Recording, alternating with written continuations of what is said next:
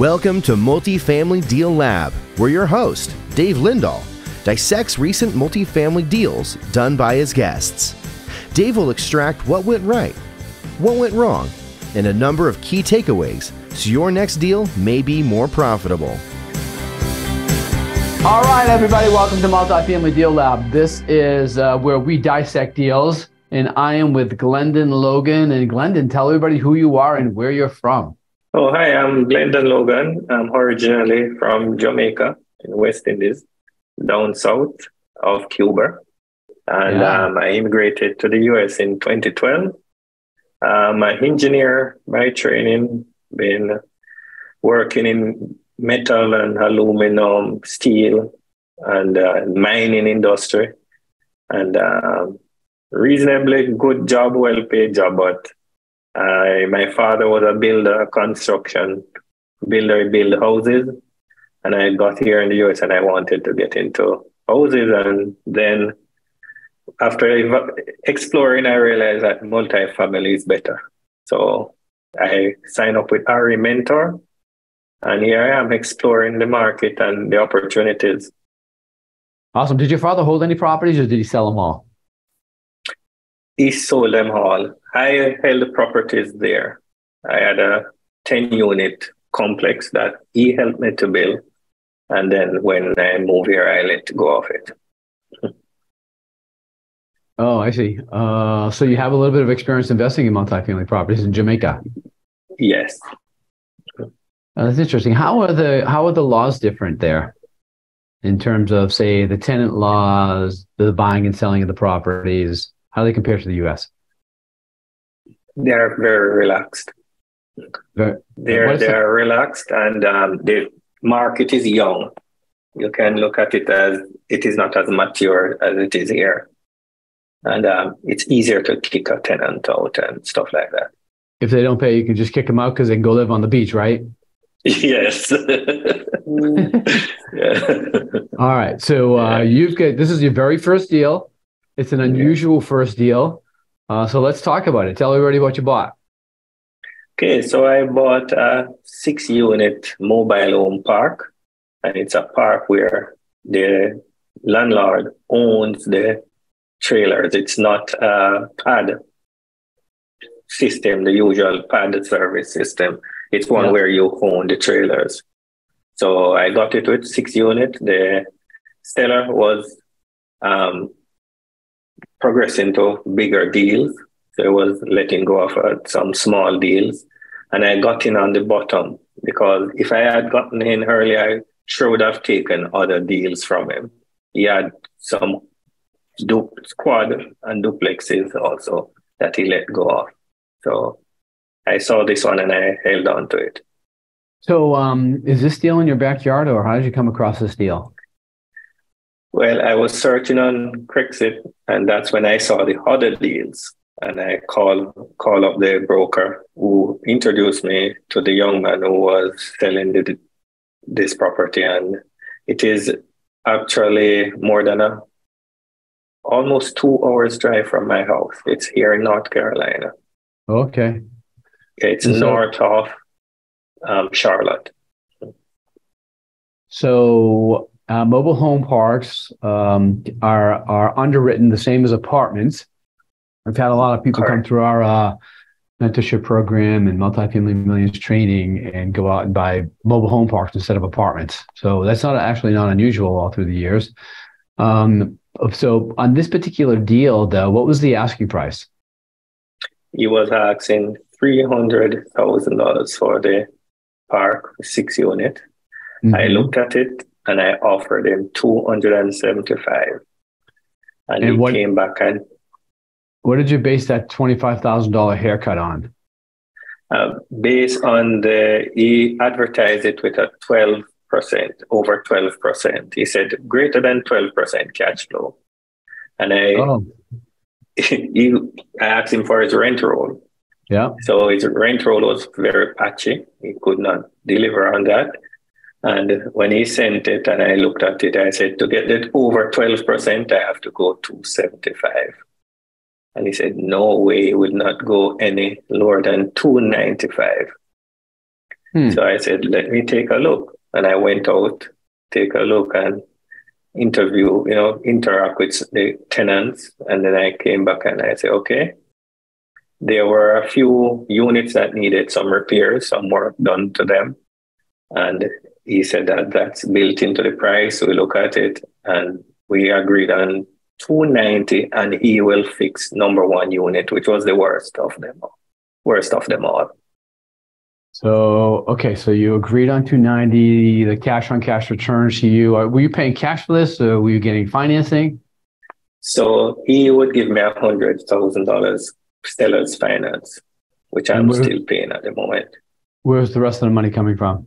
And I'm using my personal money. So when I joined Harry Mentor and we went through the classes, we talk about you should be ready to pay the earnest money or have something put aside ready just in case you have to put some earnest money to secure a deal while you're analyzing it.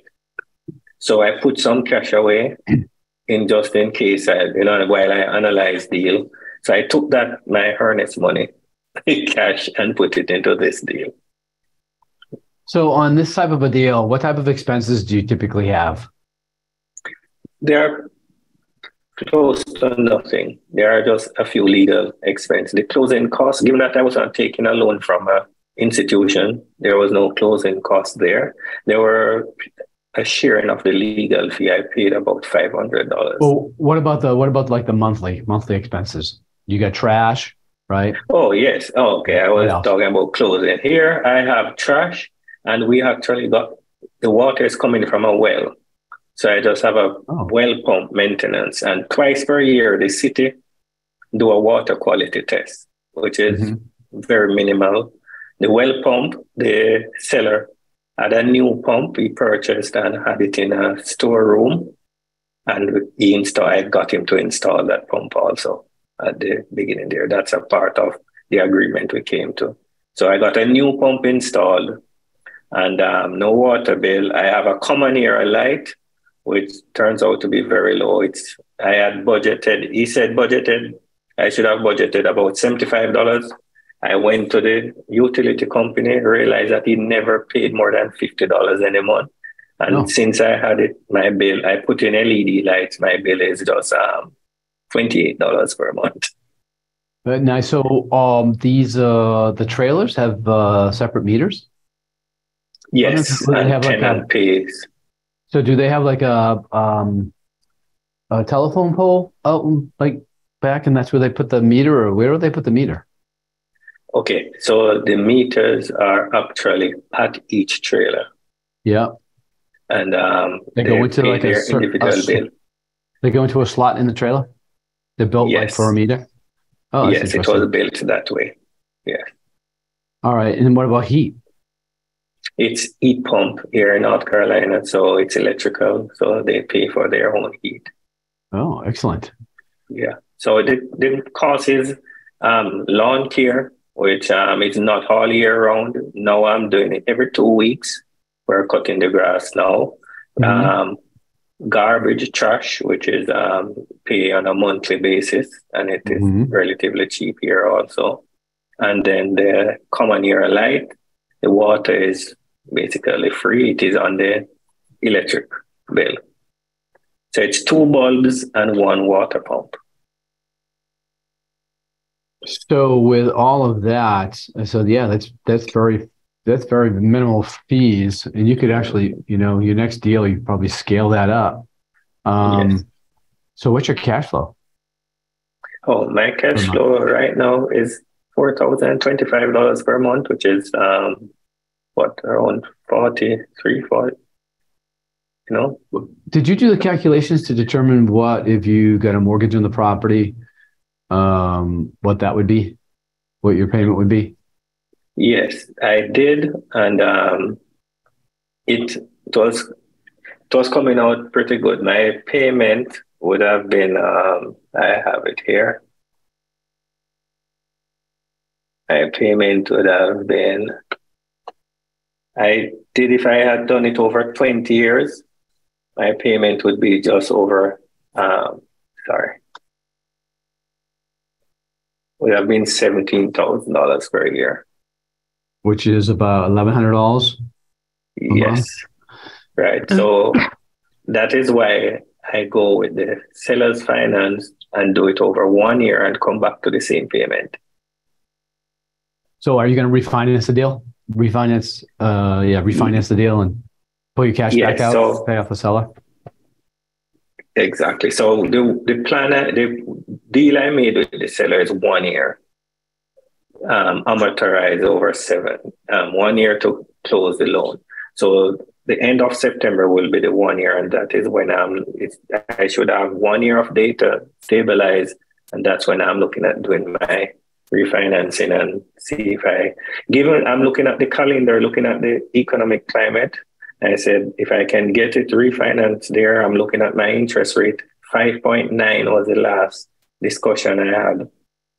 Percent was the last discussion. I'm using that calculation. And if the market is in the cycle, as taught by our mentor, and we look at it, if it's in that cycle where it's right, that is the decision. That's the way I'm going to see if I can get into another deal. Excellent. So you're going to have approximately $3,000 a month in cash flow net after you pay your mortgage and the expenses. Right. I'm doing pretty reasonably well on this deal. I have tenant that I have to evict. You might have a miss, but I'm close to like 3.5, 3.6 per month, putting away, preparing for next opportunity. That's great. So who finances something like this? Okay, I spoke with his name slipped me now. At our mentor, I have a contact deck which I built since started with our mentor.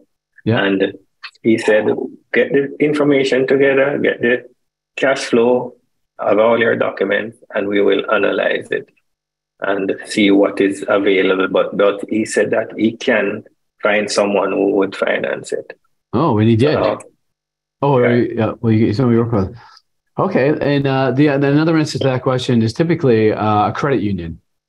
Right. Wherever the city is in, every city pretty much has a credit union or close, and this is a credit union deal for sure. Yeah, and the local bank. So I opened an account with a local bank here. Yeah, and they seem receptive, but I'm not ready. So I'm not looking at refinancing at the moment with them. What was unusual about this deal? Oh, by the way, I got to tell you a story about the first time I was in Jamaica. So this is years ago, and I was with my best friend Rob, who I started investing in apartments with, and we probably had like 3 or 4 deals. They were all 3 to 6 unit properties. We were still pretty much poor, but we started making money. So we started making money. Let's go to Jamaica, right? So we go to Jamaica, and back then I negotiated everything because I didn't have money to buy stuff. So they have those beautiful wood carvings down there. Mm-hmm. So I checked all the shops and I found the one that I wanted. All I could afford was one. I found the one I wanted. It was like a fish. It was this big. It was flat, but it stood up, and it was just beautiful. And they wanted I think it was $90 that was the asking price. So when I was talking to Rob, I said, I'm going to go back for that fish. I said, but I'm not going to pay any more than $50 for it. And he said, oh, okay. So we went in and we started going back and forth, right? And that guy was a really hard negotiator. So I started at 35. And he's like, no, man, no. He says, you got to pay $80 for this, 80.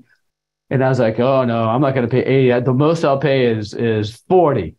And he says, no, man. And then we go back and forth. But to make a long story short, right, we were at 45. I had him at $45, right? And I tried to do the walkaway close. So I said, listen, if I can't get this for $45, I'm walking out that door right now. And he says, no, man, no. He says, you get $50, 50. And I says, nope, when I start walking, right? And Rob turns to me and he says, Dave, you said you would pay 50 for it. Why not just take it? And that guy smiled so bright. Yeah. And I just looked at him like, oh, damn. Oh, man. Yeah, so I pulled the 50 out of my pocket, like, here you go. Yes, there you go. Yeah, he blew it for me. Yeah. So I forgot what question I asked you. You say what was unusual about the deal? Oh yeah, what was unusual about this deal? Yeah, because all the classes we had there were talking about, multifamily. I was thinking it's not brick and mortar, so to speak. And I was saying, then I went and I realized the seller was a little not as organized as I thought he would have been, because I had to get the history on the records on the utility, the light bill.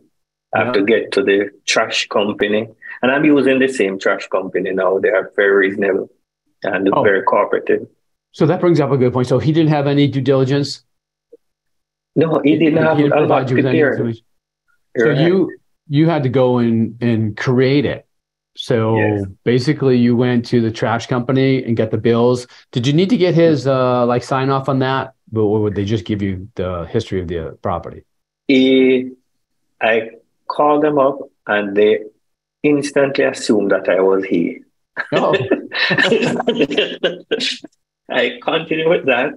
They got me the information. Then I spoke with him and let him know. And he called them, and because he was supposed to call him to give them permission to talk with him, but he did not. What happened? He was in the middle of getting married at the time. Oh. So he wanted to close this deal to move on to his wedding and go on his honeymoon. Yeah. Which he ended up having to delay a month because of what was happening with his life.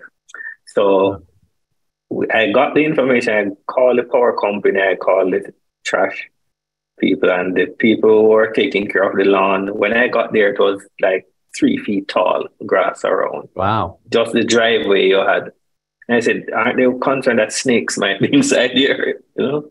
And they had like sod in the yard that they prepared to spread for the spring, and it was now summer was ending, and they still have it there, etc.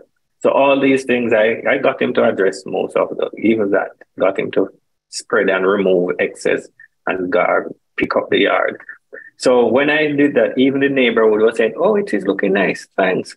We're happy to see that someone is cleaning up the area. No, that's good. So I went in. I was going to say, what about rent collections? Because you said this is about 2 hours away from you. So what are you doing about rent collections? No, I start using Tenant Cloud. It allows you to even pay your rent with a credit card, a bank, any bank account, credit card, etc.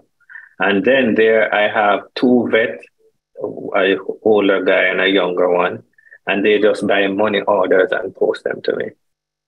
Excellent. And so then you don't have to. everybody else uses Tenant Cloud. Sorry? You don't have to go out there for any rents. How often? No. How often do you visit the property?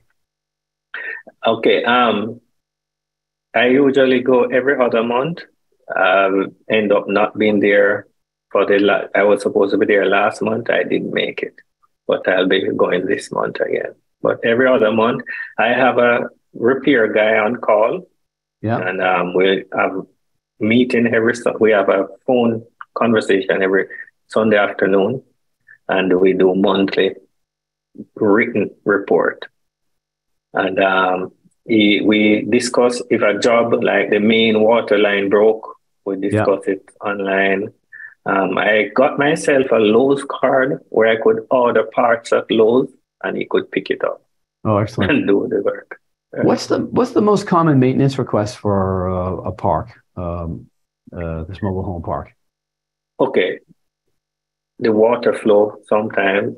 I got a few of those. And then the biggest thing is a breaker that trips. Then I realized that things were undersized and so forth. Like I installed a new water heater, which he had a storeroom and he had water heater, the water pump and a few things in there. Yeah. So I decided to use them up. And the breaker was undersized. You change a breaker. You have a raccoon went under one of the trailer and threw up all the cables. So I have to rewire one. Yeah. Yeah, raccoons are. I get raccoons around my area a lot. They try to get into the eaves of the house. Yes. Yeah. All right. So you had to. Let me see. So when you said water flow, does that mean that the water flow is low? No, it's high. The pump was set at very high pressure. So it's coming out too fast? Oh. Because it's a well and we had a pump on it and it blew out a section. So 3 of the units were without water, and I had to address that quickly, and so forth. So what is in the future for you? What's your next deal? Well, I'm trying to get something, say, I look at it with twofold. If it is 30 units, 20 to 30 units where I can go by myself, and I'm also looking at 100+ unit where I can partner up and, underwrite it and present it to Jermaine, who is my coach before, and have that one syndicated and so forth. So that's the 2 ways I'm looking at it. Well, you're certainly in a good area in the Carolinas. There's a lot of opportunity there. It's growing really fast. I think of, I was just reading a report. I forget who put, I think it was Globe Street. Globe Street just put out a report for the areas that were growing fastest, and Carolina was there. Phoenix was there. Charlotte, Raleigh, Phoenix. There was one other, I forget what it was. But yeah, good area. All right. Yeah. What was the last, if you could recommend any book that you've read, what would be that book and why? The last book I read was The 4 Agreements. Oh, yeah. You know that book? Okay. I do. It's a good book. Tom Brady reads that every year. So when I heard that, I got it and read it.